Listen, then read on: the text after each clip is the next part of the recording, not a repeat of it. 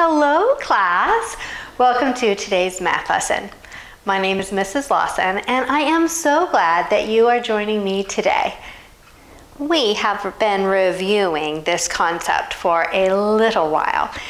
Today's learning goal is to add two two-digit numbers together. And we've been practicing it on the board with some magnetic dimes and pennies. But today, we're going to use some real dimes and pennies to practice adding two-digit numbers. So I would like for you to get some dimes and pennies so that you can do this right along with me. Today, we're going to be using some dimes and some pennies to do some double-digit addition problems. On this first question, it asks us to have 43 cents in dimes and pennies. So if I have 10, 20, 30, 40, 41, 42, 43, and then I'm going to add 25 to that. So we're going to add 10, 20, 21, 22, 23, 24, and 25. Well, when we add, we start with our pennies, and we're adding 3 plus 5. Well, some of you already know the answer to that. You know that it's 8. Some of you might need to actually count your pennies. 1, 2, 3, 4, 5, 6, 7, 8. 3 plus 5 equals 8. And now we are going to add our dimes. We have 4 plus 2. Well, some of you already know your math facts, and you know that 4 plus 2 is 6. 1, 2, 3, 4, 5, 6. 43 plus 25 is 68. Well, let's count our cents. 10, 20, 30, 40, 50, 60, 61, 62, 63, 64, 65, 66, 67, 68. Well done. Let's try another question. This question says 66. 10, 20, 30, 40, 50, 60, 61, 62, 63, 64, 65, 66. We have 66 cents. And now we're going to add 18 cents. 18 is 1 dime and 8 pennies. 1, 2, 3, 4, 5, 6, 7, 8. Well, now we're going to add this together. 6 plus 8. 1, 2, 3, 4, 5, 6, 7, 8, 9, 10, 11, 12, 13, 14. We have 14 cents here. May I write 14 in the pennies column? I can't, can I? I cannot have 2 digits in one column.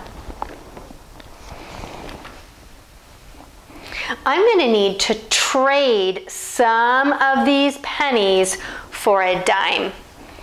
1, 2, 3, 4, 5, 6, 7, 8, 9, 10. I am going to take off 10 pennies and add a dime. I have put an extra dime on this side.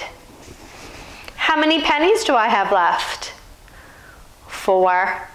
And now I have 6 plus 1 plus 1 more.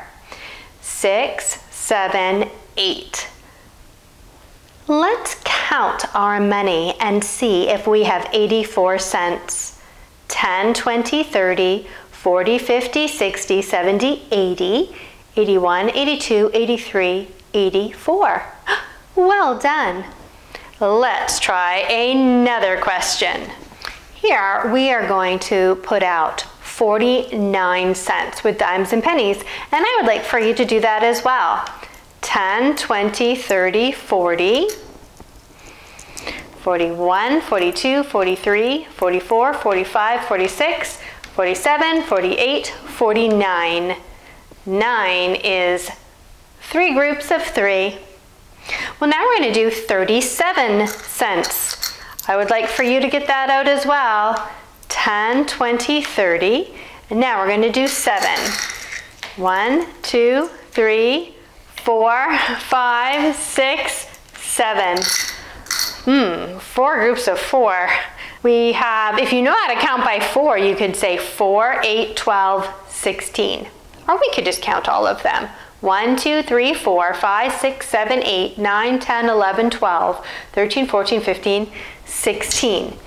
Well, we cannot put 16, the number 16, in this column because there's 2 digits and we can only put 1 digit. We are going to have to trade a group of 10 for a dime. So I'm going to take off the 10, put it over here. Let's take off our 10. 1, 2, 3, 4, 5, 6, 7, 8, 9, 10.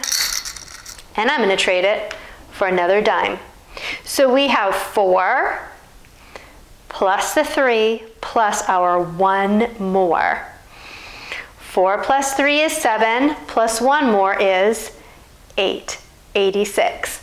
Well, let's count our money. 10, 20, 30, 40, 50, 60, 70, 80, 81, 82, 83, 84, 85, 86. Let's try one of these. First, we're going to put down 44.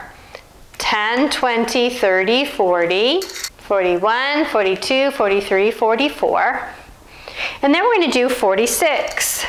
10, 20, 30, 40, 41, 42, 43, 44, 45, 46. 4 plus 6. Do you see that that makes a group of 10? 1, 2, 3, 4, 5, 6, 7, 8, 9, 10. Well, can we put 10 in this one column? We can't, can we? We're going to have to take a group of 10 and move it over here. So we're going to put a group of 10 over here. 1, 2, 3, 4, 5, 6, 7, 8, 9, 10. And we will put a dime there. Well, how many pennies do we have left? 0. This kind of makes our 10. You see that we have a 1 here and a 0 here. 4 plus 4 is 8, plus 1 more is 9. 10, 20, 30, 40, 50, 60, 70, 80, 90. I'll erase this line so it's not confusing. We have 90 cents. Well, class, I would love for you to practice the next 2 questions all by yourself. Use some dimes and some pennies to help you. Oh, class, thank you so very much for learning with me today. I hope that you take some time today to practice and play with some coins. You could have a little store and you could have 2 items that you buy and you can add the cost of those 2 items together.